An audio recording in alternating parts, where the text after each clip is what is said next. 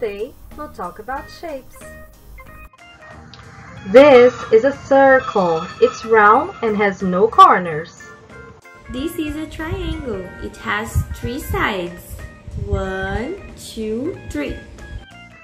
This is a square. It has 4 sides and they all have the same size. This is a rectangle. It also has 4 sides, but it's not like the square because the rectangle has 2 smaller sides and 2 longer sides. Can you find shapes in your house? I just found one. My notebook, that is a square. What about you, little bears? Find the objects and sort by shape. All the circles, all the triangles, squares and rectangles. Don't forget to take pictures and send us in Classroom Dojo. Bye bye!